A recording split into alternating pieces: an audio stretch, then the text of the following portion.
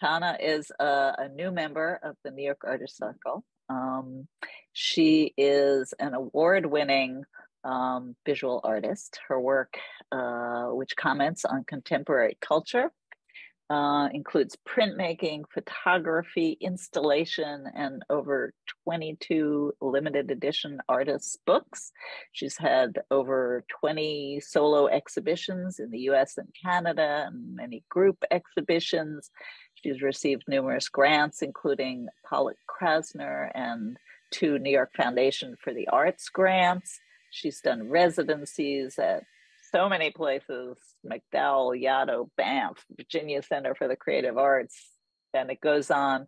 And in addition to all of this, back in 1974, she was the co-founder of the Women's Studio Workshop in Rosendale, New York. And just from off of their website, the Women's Studio Workshop envisions a society where women's visual art is integral to the cultural mainstream and permanently recorded in history. A beautiful mission. So Tana is going to speak with us about the workshop, its history, and its programs. Thank you so much for being here. Thank you for inviting me. It's great to be here, a wonderful group of people. And so should I just start by sharing a screen? Yes. So let me just also co-host you so that you can easily share the screen. Okay. Sure. Great. Okay. Let's see. Slide. Okay.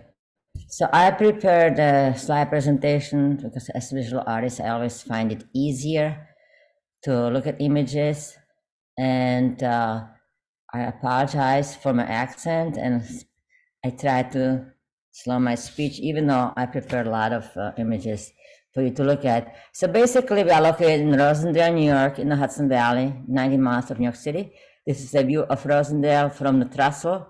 Rosendale was a mining town. Cement mine is known for cement mining industry, natural cement, and cement has been used for building of Brooklyn Bridge, New York Thruway, and the industry was stopped being active with the invention of Portland cement in the 1920s, and the last mine was the Snyder Rosendale cement and that closed in the mid-50s.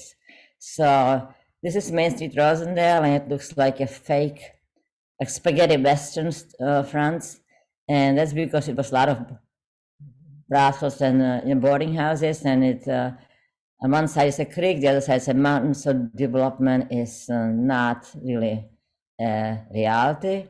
It's a very picturesque town, and we'll start with the workshop. So next year workshop is celebrating the 50th anniversary, which is sort of shocking, especially to me. So we started as a women's studio collective in 1974 after we finished school, and so here we are. It was by four young artists, Barbara Lee of Birch, and Kalmbach, myself, and Anita Wetzel. And basically, we needed facilities to work. Some of us were based in printmaking, and coming out of school, there was very few opportunities for women, and also the sort of motivation to start something, our own studio, was because we wanted to work with women since we had very few role models. And this is Barbara Birch, and she's a generation older, and both Anne and Anita, she was a faculty wife, and she was introduced by her husband, and they worked together, and they realized how different it was working with women role models. So we rented a house in Rosendale because it was on the bus line from New York City, and we set up a printmaking studio with borrowed equipment. This etching studio was in the living room, silk screen was in the basement. We set up a dark room and a pink bedroom. One of this was like 3 bedrooms. It was a 3-story house, and the latest edition was papermaking about 4 years later. And the only space available was the attic, and anybody who's worked with processes like papermaking knows it should be on the ground floor because of leakage. So So anytime I was teaching a class, all I would do is sort of mop up after students to contain the water. Not ideal situation. In order to sort of engage public, we participate in different activities in the region. And I should add, we started the organization with a grant, $2,750 grant from the New York State Council on the Arts. And this, and this was a time where the staff members, the council members would come to your location, assess you, and sort of speak to you what you are going to do for the public. And we, at the first 5 or 6 years, we all held other jobs, and this was done strictly on, and we lived in building as well. So this was a 24/7 when we're not on a job. So I think it's at Bear Mountain demonstrating papermaking in October, where the pulp was actually frozen in the morning. Not fun. We are printing a postal for the Rosendale Street Festival in August, where the screen is drying, and this festival is still going on for 40 years later in August. We would also work with different organizations. This is the Floating Foundation of Photography. Located, actually, they were based in New York, but they came down the Hudson on their barge, and we worked with kids printing T-shirts. And then in 1977, CETA happens, and it's a Comprehensive Education Training Act. Some of you might remember, and there was money available to hire people who were unemployed. So as arts organization, we applied to the county, and we asked for 5 positions to administer programs, to establish a WINGS program, Women in Making Gallery Spaces, basically curating exhibitions in non-traditional spaces, do a film and video screenings also in places like that, and then publish a book about history of women in Ulster County. Well, the county gave us 10 people. So here we are, 20-something, employing 10 people. This is the editorial, this is the staff for the publication of the book about voices of women in Ulster County. And so we would do everything from interviews to photographing to writing and printing. Do you see that thing on the top? What is the thing on the top? Okay, so we bought a offset press, and when we started, it was all do-it-yourself operation. So here we are moving this, I don't know, 3-ton press into a garage behind the house we were renting. And yeah, we're going to jump a little bit forward. In we were completely out of space 7 years in. This is 1981. So we bought this building, and this was located 2 hours from Main Street, 2 miles from Main Street. And this is what we bought. It was a company, the cement company store originally, and then it was transferred to bait and tackle store for the local resort. And it looked like this inside. And we were 20-something. I know you're 30 now. So we transformed it to this. And this is a current view of the first building we rehabbed. And since then, this was in the 1980s. And then over the years, we have acquired additional property. We are located on Binnewater Lane. And workshop right now owns 5 different buildings. In the front, on the left is the first building, and on the right is the last building we finished a couple of years ago. It's an expansion actually of studios we didn't have. So this is the etching studio, and so basically our facility is located, we are focusing on printmaking, papermaking, book arts, and ceramics that right now is under the process of being renovated. Build a new facility. And this is a letterpress studio, and the programs we offer are, I guess I got a little confused there. This is residencies, internship, art and education, public projects, Summer Arts Institute. And the workshop is a very extensive website. And so what I'll do is through the presentation, I'll steer you in sort of where to go to find what you are looking for. The new building is a book binding. This is one of our major activities, publishing artist books. Another Chandler and Price press that is used for letterpress printing and die cutting. So one program, this is the residencies, which most of you is probably most appropriate for this audience. And you can find them on opportunities on the workshop website. And there are many opportunities, as you can see, in different categories. The difference between the residency grants and studio workspace grants, they're all free, but the residency grant, you get paid. Obviously, it's a little bit more competitive. I'm sorry, residency grant, you get paying the studio workspace residency, you get free facility and housing, but I don't think there's any stipend associated with that. So the artists who come to the workshop, it's all from an open call. The juries meet different times of the year for different grants. And it's usually a year ahead of time. Things you have to plan a year ahead of time from application to actual residency. This is Napari printing. She's working on a book printing on the letterpress, Vanderbilt letterpress. It's an intern type, setting type. And in this case, she's using metal type, lead type, to set text for a book project. Papermaking studio, that is at the moment incredibly active. So things happen in waves. Sometimes all the artists want to do silk screen, sometimes many of them want to do papermaking. But the advantage of coming to the workshop that you apply for one thing, but if you become interested in other things, if it's possible, we are flexible and you will be able to work in another medium.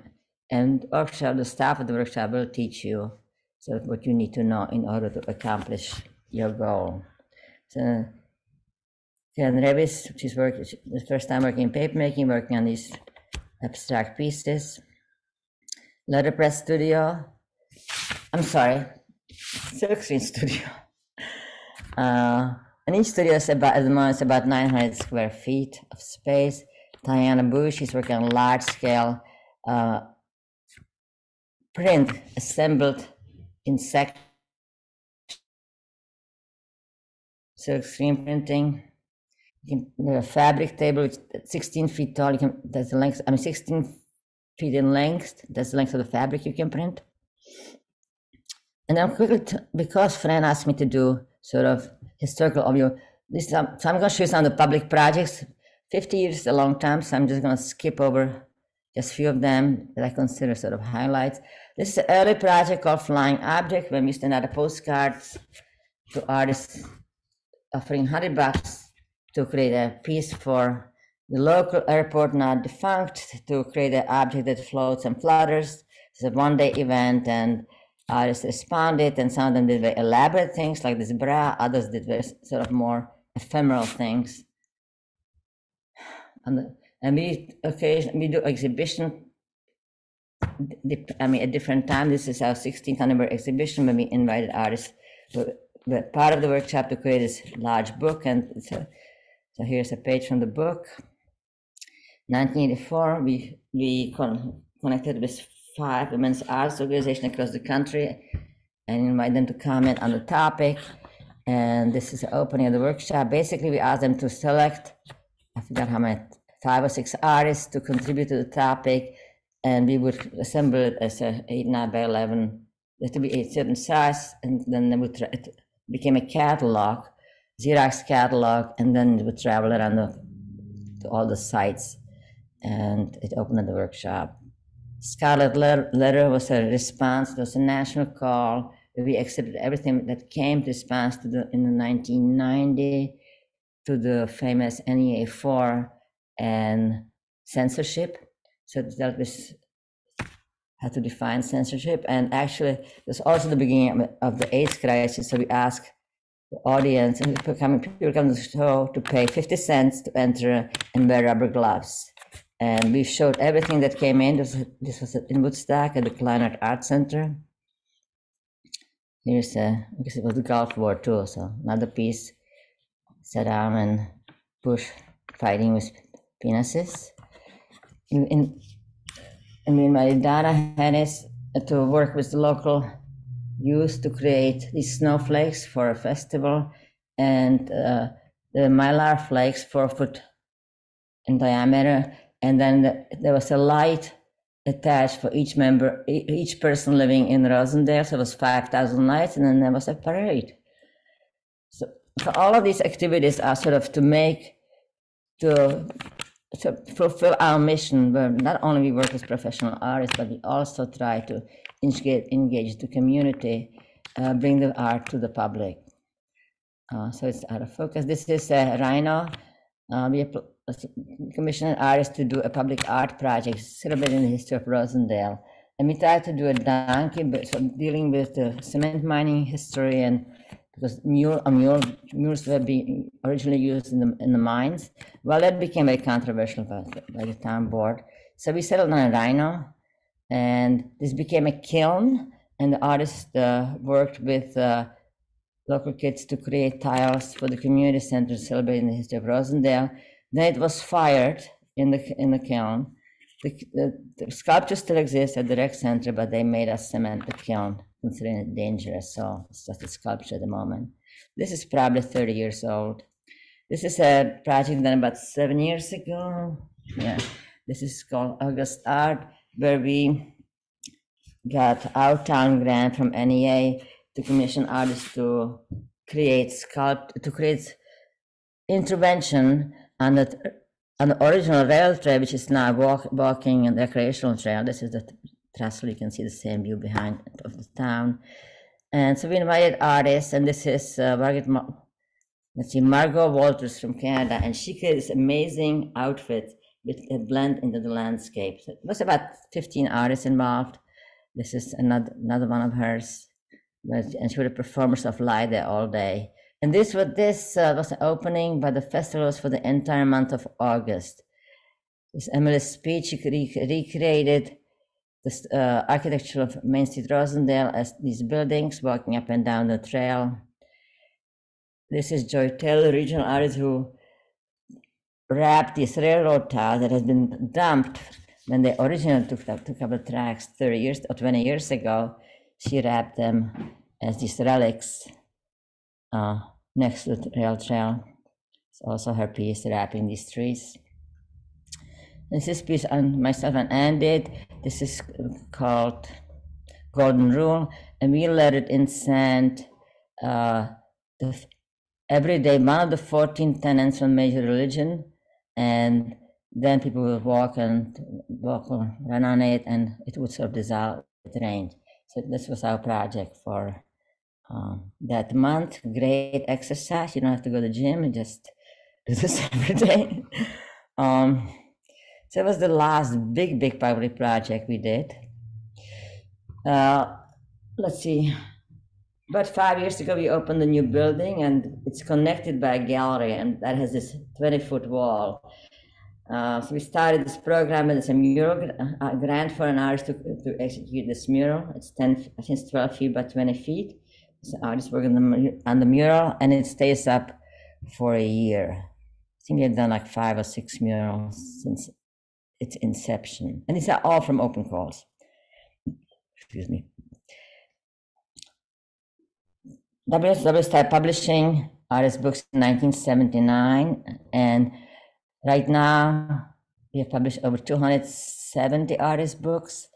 So every year, about average 5 books get published. And this is an exhibition we had about 10 years ago, the Grolier Club, curated by Kathy Walkup from California, and this was celebrated publishing. And here's the installation. I don't know if any of you caught it, probably not. So she selected maybe 40 books to be in the exhibition. There was a catalog accompanying that. So I'm going to show you quickly a few of the early books. So the kinds of book we publish is very wide and range, and usually if you are coming for residency, it should be using one of the facilities we have available. So this is the first artist book that was actually created by interns. Now I'll talk about that program after this. And we were invited for this statewide conference to explain to the audience of educated what's an artist's book. So we had 2 interns talk about that, and it was a silkscreen book with this insert about sort of giving you a more conceptual basis for an artist's book could be. And this is another publication by Tana Wilson called Stories Behind Bars, and she basically told these stories. She's an interpreter in the local court system, and so she would just write things down, rewrite it to make it more and write these stories. This is Angela Lawrence. Okay, to back up, to publish a book, you don't have to be a book artist. So some of these people have never done a book, other people are their primary medium. So it's really based on the idea and your vision. So Angela Lawrence is a book artist, and this is called Latex, and it's printed latex strips. And so you read it and then you stretch it and the meaning changes. Because the problem is this book is that no longer exists because latex dissolves over time. So you stretch it and snaps. So Tamiya Arash is printing her portfolio of prints called Momo Tara Peach Boy. These were photo etchings.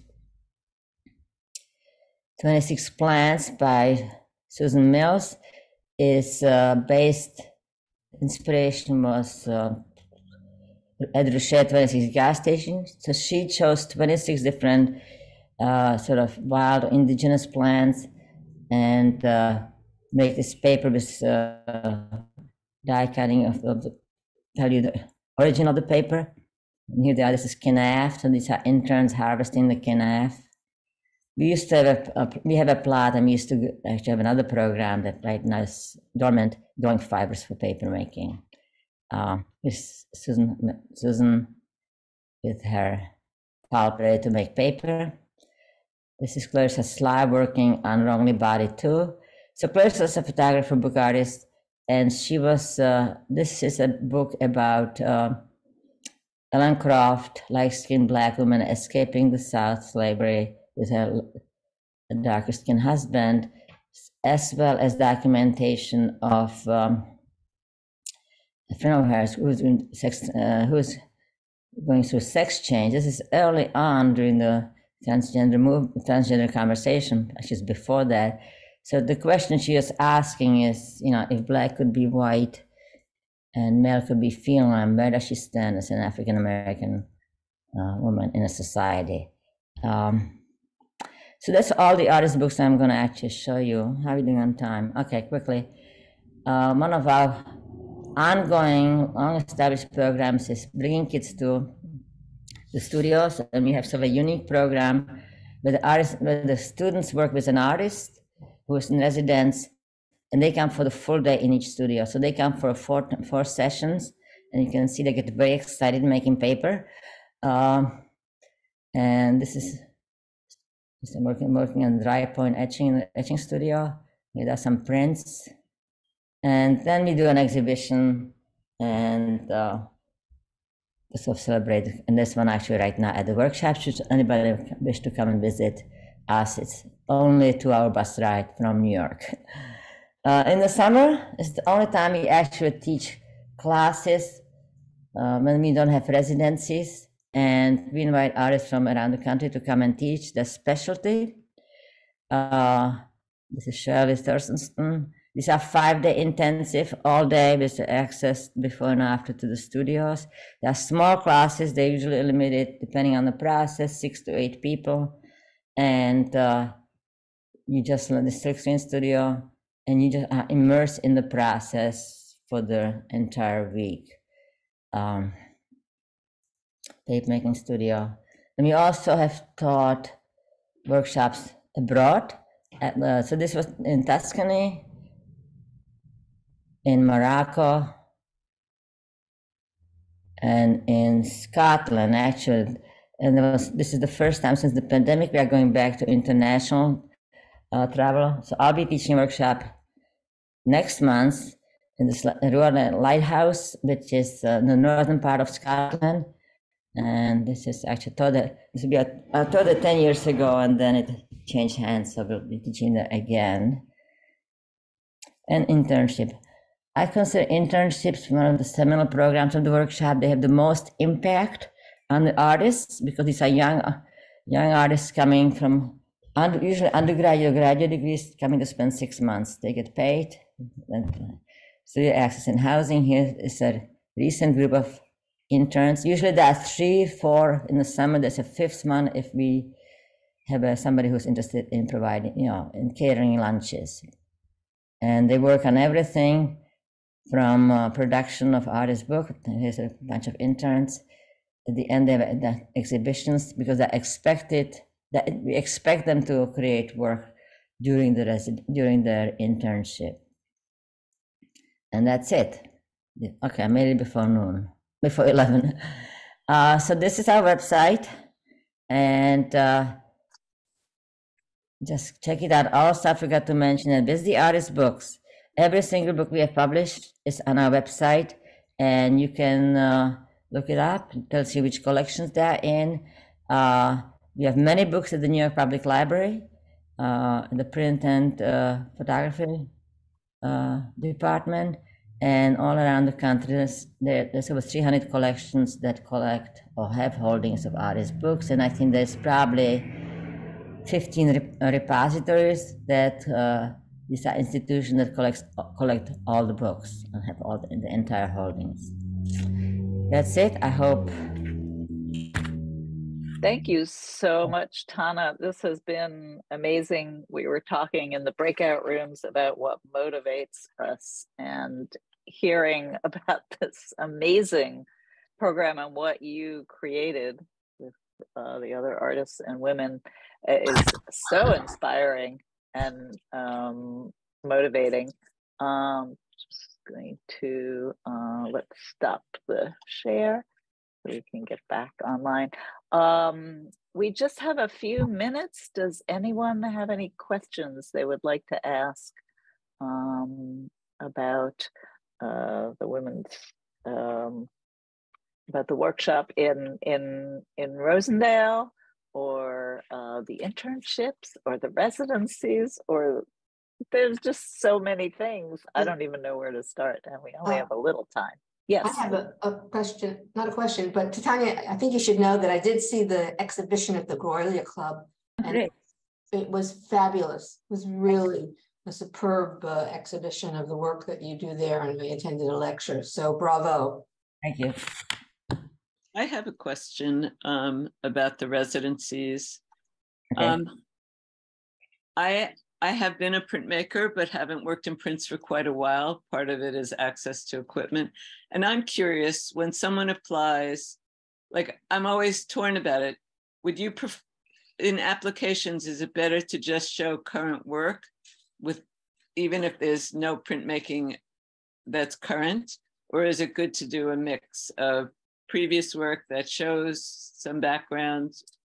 Do you have a sense? I would say you should show your current work, because usually I think all the applicants, this is a kind of description, short description you have to provide. So and that's where you can address your interest in the medium. And I think it doesn't make sense to show your work from 30 years ago, 20 years ago. Right. Okay. Thank you. And also I should point out, one of the founders has passed away 2 years ago, and we have established a residency in her name that is focused on mature artists. Because a lot of our artists, I must say, are quite young. And so that's something that's, of course, that I'm very, very aware of. I'm retired, so I'm not actually involved in the specifics of any of the programming at the moment, anymore. But there's a residency, it's Anita Bessler residency, and it's specifically for mature artists over 40, 45, I think.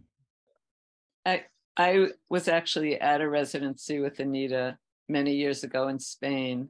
Wow. And she talked a lot about the workshop, and I haven't been. I've always meant to come, but yes. But definitely, it's really a nice trip. It's a beautiful area, and it's an easy bus ride. Tana, Sima is asking, are you full up for teaching opportunities for fall, winter? We do not teach fall or winter. The only time workshop offers teaching opportunities is for the summer session. because during the year the studios are dedicated to artists in residence. Mm-hmm.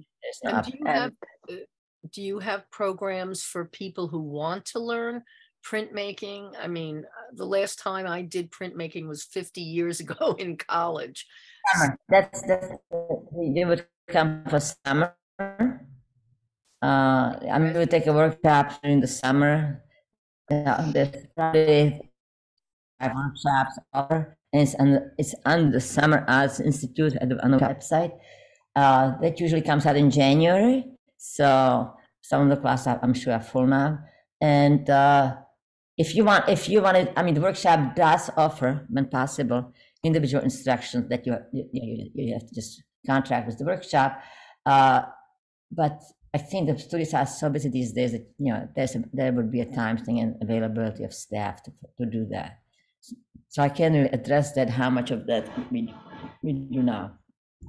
But I would say if you want to learn, if you want to get back to printmaking, any aspect of it, taking the workshop is really a great immersion experience, because it just teaches you whatever you need to know, because most of the workshop assume you don't assume you have an experience. Some people do, some people don't. It's probably 50-50, or it just breaks out differently. Many people haven't done it in a long time ago. Is your ceramic studio open or under renovation right? Actually, under our ceramic studio is under construction. We are building a new. We have raised most of the money to build a new, 7,000 square facility, because it was in the basement and we were evicted by the inspector because there's only one egress. So we have been functioning in the ceramic studio on the back porch of the building, and there might be something for the summer. I haven't really looked at that schedule, but we hope in a year the facility will be open. It might be a year and a half. Excellent. Thank you. Fran, I was in the workshop 14 years ago in May, so I really had a great time initiating a whole body of work. So the month long was fabulous. I feel like I'm interested in a new visit. So yes, I think many of us are after this presentation. It is a little after 11 now, so we have to draw to a close. Big round of applause for Tana. Thank you. Thank you for joining our group and our website. Thank you. This has been a great meeting. I think we will see you again in June on the 8th. Yeah. I should also say the workshop is on Instagram and Facebook, but Instagram, all the information are listed. You can also join a mailing list, and so you can get information. And that's great. Deadlines come up, so you would be aware of that. So just check it out, and if you have any question, contact me or contact the workshop.